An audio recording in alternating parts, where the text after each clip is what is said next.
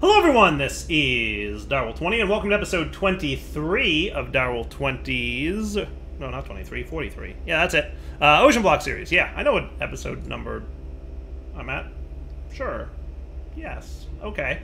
Anyway, as you can see, I've made a bunch of modules ready to play with in my Wyvern tier gear that we've gotten. In addition to those, what I've done... Oh, I have quests to complete. Oh, mechanism. Yes. What did I do for mechanism? Oh, I made the crusher. That's right. Sweet. Ring of magnetization. Not bad.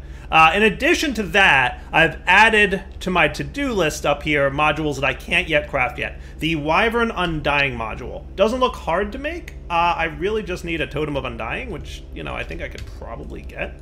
And I might do right now. Because all I need to do to fill this up is sacrifice and good to go. So if I did this, and then I had you, and then did that, and then did that, he should fill up no problem. And ta-da, LP. Nice. I like it. Works for me. I'm going to get an extra one, just in case. And then I can put you back in there, and everybody's happy. I can recharge this. And then put the dagger back in my backpack. Perfect. And I'm purposely not eating at the moment, because I want to try out the auto-feed module. So I want my hunger to be low. So some auto-feeds will fill your saturation all the way up. Other auto-feeds will only fill up your ham hocks and not your saturation all the way. I like when it fills the saturation all the way, and the best way to test that to see what it's going to do is to have, you know, not much going on down there, like not enough hunger, obviously, like I have now, and then we'll see what happens. Cool. So, oh, it's raining. I hate the rain. Back in a minute when I can sleep through this.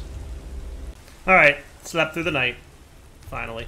So where was I? What was I doing? Oh, yes, things. Yeah, we wanted that Undying module. Right, yes. So I want you. And then Undying. Hooray! That's cool. I like that. Alright, so let's check out some of these modules. Also, I think I figured out how the configuration screen works, and it is like I expected. So, in my Wyvern chest piece, I installed a speed module, which gives you a plus 25% speed. Max installable 8.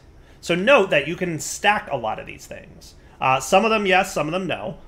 You know, I guess, you know, auto feed, max installable 1, right? So that doesn't make sense to an auto feed, but yeah. But then once something is in there that you can configure, like the speed module, you can open up your item configuration GUI and you can adjust, you know, these numbers.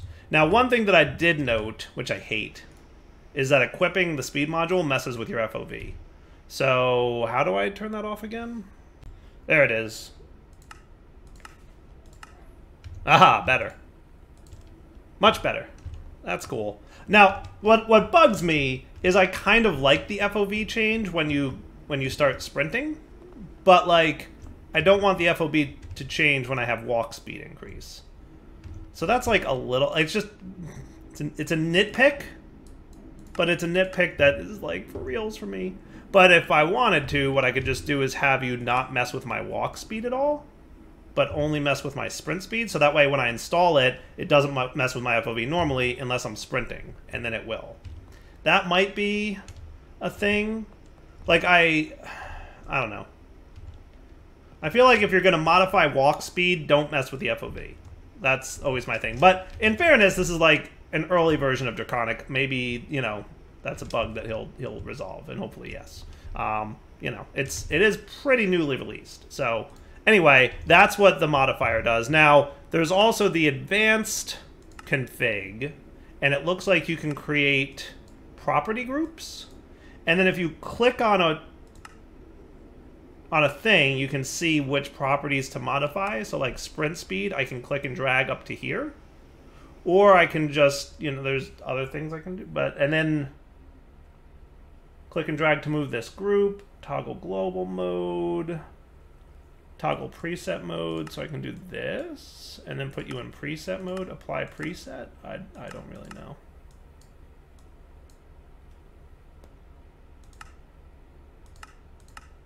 Yeah, I don't know what preset mode does. It looks like you can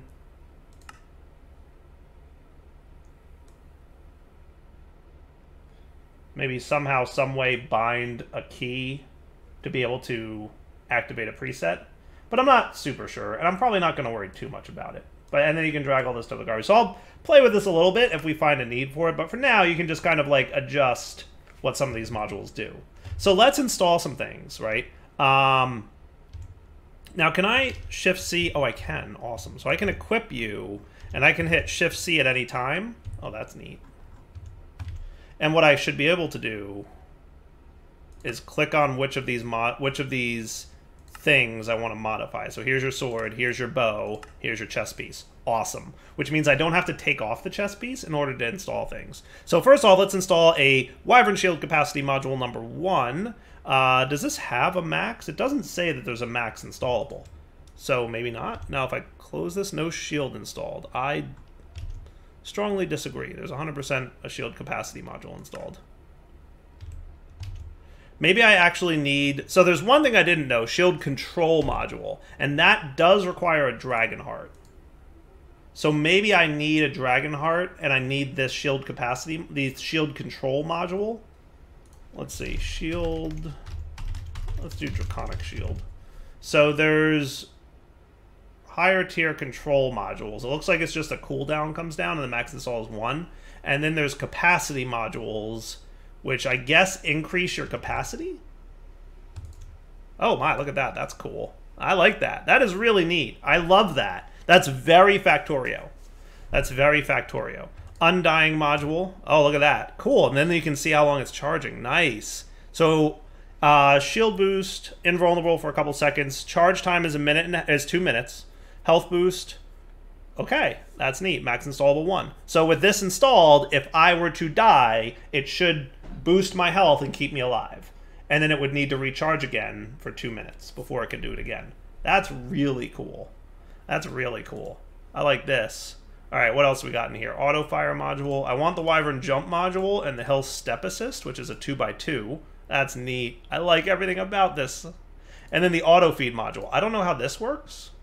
How do I get you food? How do I get you food? Consume food, yes. Okay, but this is food. I want you to know that.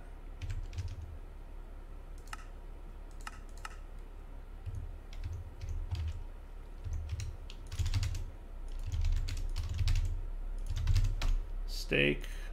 How about just raw pork chops? Oh, hello. Sweet. Okay, so it looks like it doesn't recognize this as food. Okay.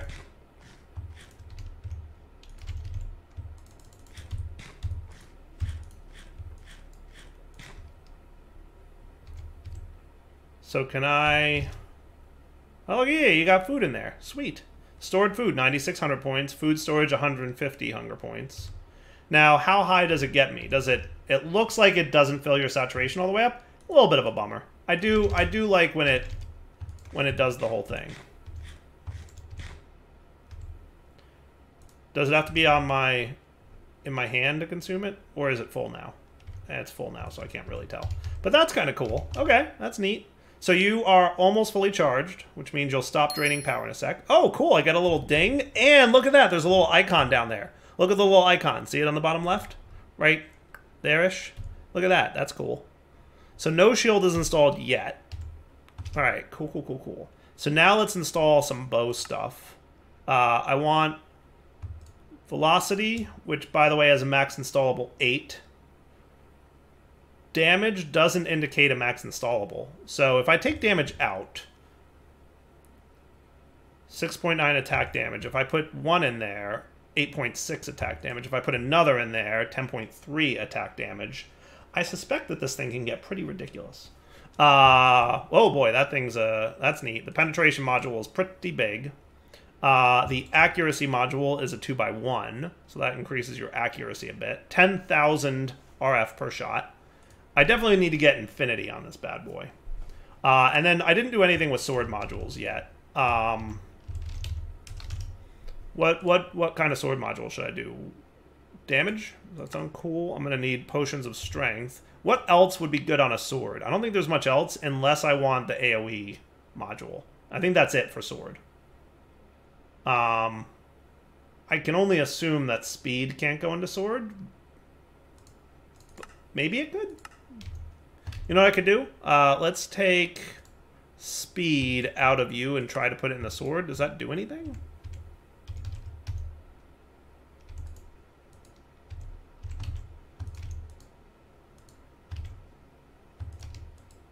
It doesn't seem like it's any faster, right? But what's interesting is I can't put the auto fire in here. This module is not supported. But, okay. So I can put speed modules in there. Interesting. I can put speed modules in there. So I don't know if that's a bug that I can accidentally put speed modules in there, but they don't do anything, or if it decreases the recovery time of the sword. But that said, can I... Nope, no configurations for that. Because this is pretty fast to recover. I can't tell if it's faster. It might be marginally faster, but it's so fast on its own, it's hard to be sure. So, meh? We'll see. We'll see. But let's put you back in here. Cool. And let's get some strength potions. So that's going to be a couple blaze. And a glowstone. I think I want 3 blaze, by the way.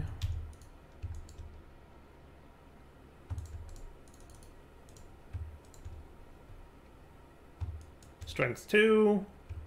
Whoops, didn't mean to do that. Strength 1. It's best to just trash these water bottles when that happens. Trust me. Alright, cool. And then you guys can all go in there. And let's get a better sword. Damage module. Sweet. I should teach the recipes for these, by the way. Only by virtue of the fact that I'm probably going to need... Since I can have multiple upgrades in each one, like, you know, we can have up to... it doesn't indicate a limit on how many Wyvern damage modules I could put in here. I assume I could put, you know, 20, and that would be fine. Some things indicate a limit, right? Max installable auto-fire module is 1. There was a couple that was 8, but yeah, I mean, that's good times. Liking this. So yeah, the only bummer is that... So let's see what happens when I take damage here.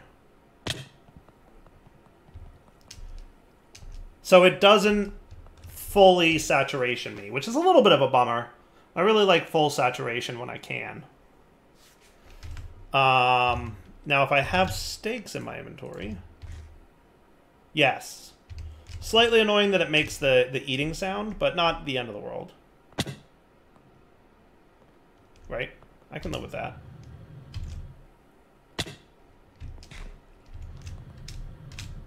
Yeah, it's okay. It's not my favorite, but it's okay. I'll accept it. It's not bad. I'm going to put you away. My goodness, do I have a lot of junk in here that I don't need no more. Steel boots and leggings. Let's clear out this inventory real quick. So I feel like I don't really need much of this. Now, I am super curious to find out how good my armor is, though. Let's put on 3 armor, 4 armor. These are better.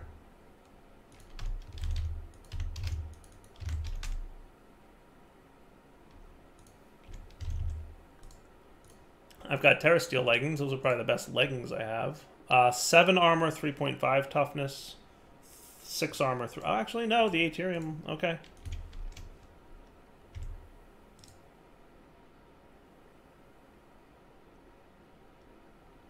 Yeah, steel boots. Why not? Cool. Because I'm going to go fight the Ender Dragon, I think, with this super powerful bow. Sound fun?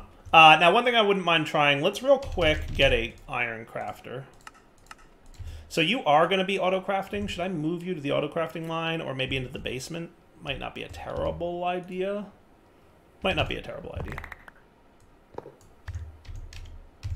So let's set you up to auto-craft, and then we're going to go into the end to fight the dragon. Deal?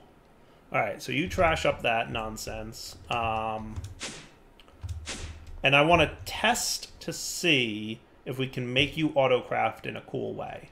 So what I'm going to want... Do you guys have power? I assume you do. Yeah, you have that stuff there. So let's equip you... Oh, time for a new pickaxe anyway.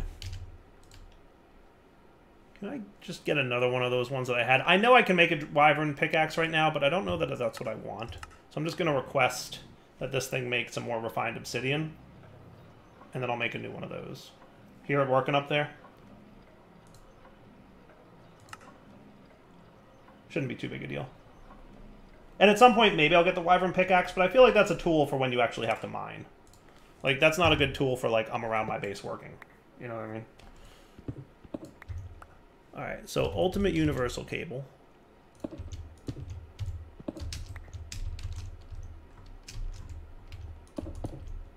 And then also, let me just check chest piece configuration. So, run jump boost. Let's put that all the way up. Jump boost. Let's put that all the way up. Cool. I like it. Sweet. I like this. This is cool. All right, so Potion Brewer will go here. We're probably going to want on top to have the crafter. Perfect. And then behind, we're probably going to want to export bus some blaze powder. And let's see how sidedness works. So orange blaze input can come from any side. So what we're going to do is this with cables. Like that. You're going to export this with a crafter card. Because we may need to craft the blaze, which I hope my system knows how to craft. But if it doesn't, we'll live. I'll go just add it later. Cool, and then, sweet. So then he should be, oh, no. Brewing input, oh. Let's make you not the back. Yeah, now we're cooking. Cool. In fact, let's make you not any side except the top will be the input for the potion brewer, right? And then you will only accept from the back. That way it never accidentally inserts blaze powder from the top, because we need strength potions, right? And blaze powder, yeah. And then yellow is bottles. Let's make bottles also input from the back. I think you know how to make bottles. Do you know how to make bottles? You do not know how to make bottles, but that's okay. We'll add that to the to-do. So the back can also export bus and bottles. Yes, beautiful. And then blue is water. We need to get water into there. I think it's entangling time. I mean, I could, but I need 2 more sides, and it's just gonna get annoying. So let's do that. Let's do entangler. So we're gonna want another exporter for fluids.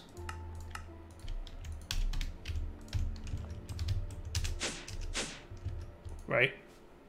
Alright, so you into here, you into here. We're just going to quickie link you to this.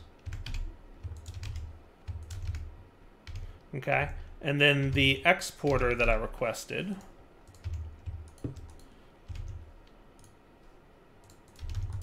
will be of type fluid for water. Yeah? Boom. Right? Cool? Nice. Alright, so then for the recipes, okay, let's say that we wanted a projectile, so that needs a potion of strength 2. Okay, so that would be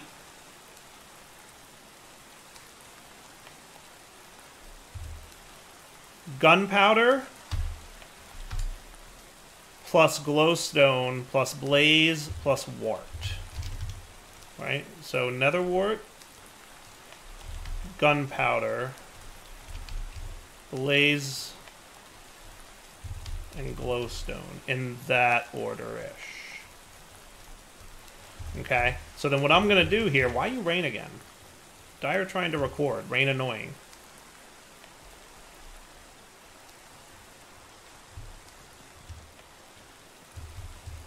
Okay, so then for you, What it's realistically going to be is these items go in, hopefully they insert in this order, and then it should spit out 3 of these, right?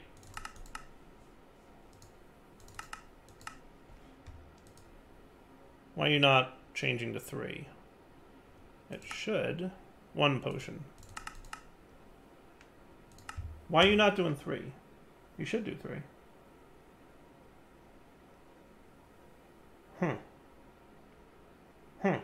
That's weird. So that works.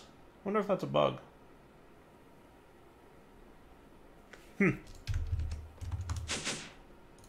Alright, so you're going to go in here. What I'm going to do, Splash Potion of Strength. That should actually be Splash Potion of Strength 2, shouldn't it?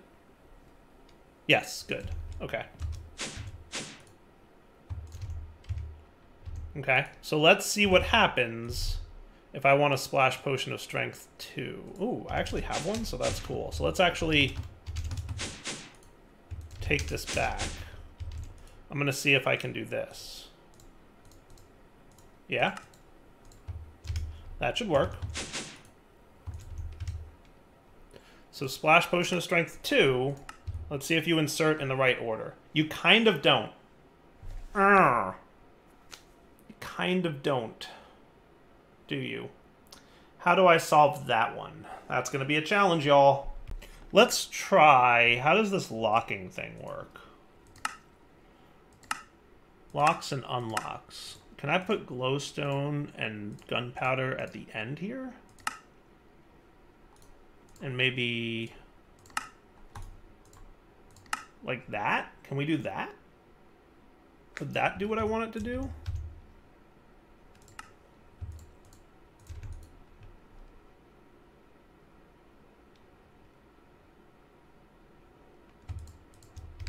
That could be cool. Meh? That might be a solution.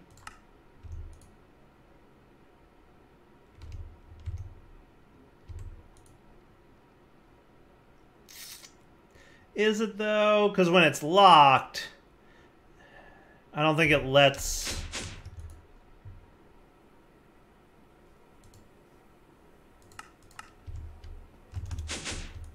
Yeah, so I think the problem is when it's locked, it's not letting anything else in there.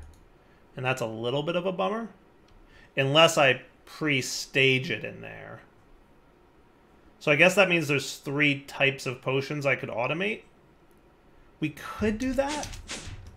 So what kinds of potions have I needed to make? I think speed, strength... Let me review the potion types I need. If there's only 3 potion types I need, I think I can do this with this. So it's just speed, strength, and leaping that I need. If we care about gravity compensation, slow fall's one, but we could always just do that manually. Speed, strength, and leaping, I think, is what I'm going to need. So leaping is rabbit's foot, right? So let's do rabbit's foot. Let's do sugar. And let's do blaze. And that should cover all our potential scenarios. Okay. So if we were to do this...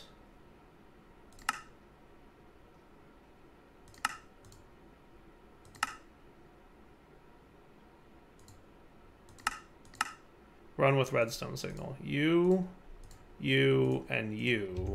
And then we're going to need the nether wart, the glowstone, and the gunpowder again. And then we lock these, and then we take them all out, and then they've got the ghost image on them. And then we get rid of these because you're going to be annoying. Boop, boop, boop. Cool. So now if I say I want a strength 2 potion, that shouldn't be a problem.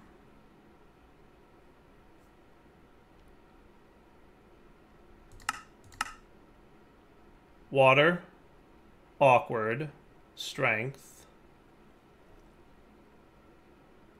strength, strength,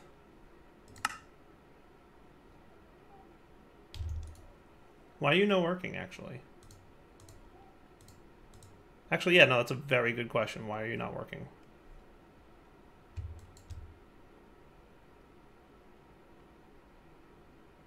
Alright, something weird happened there. I gotta imagine that was something weird, right?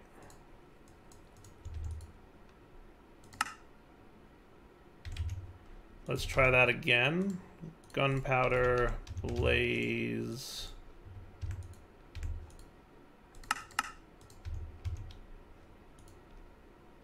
Netherwort.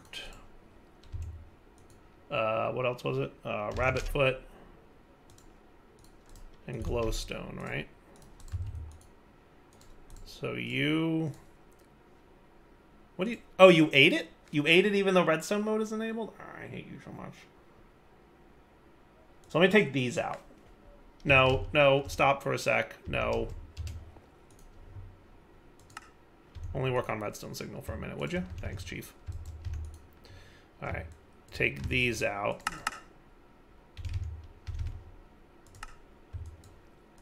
It consumed the item even though, and that's why it got all gummed up and weird. Right? So... Cancel. Let's reset this up. So you're locked. So you need Netherwort. Blaze, Rabbit's Foot, Speed, Glowstone, Gunpowder. Locked. Removed. Put away. Glass bottles.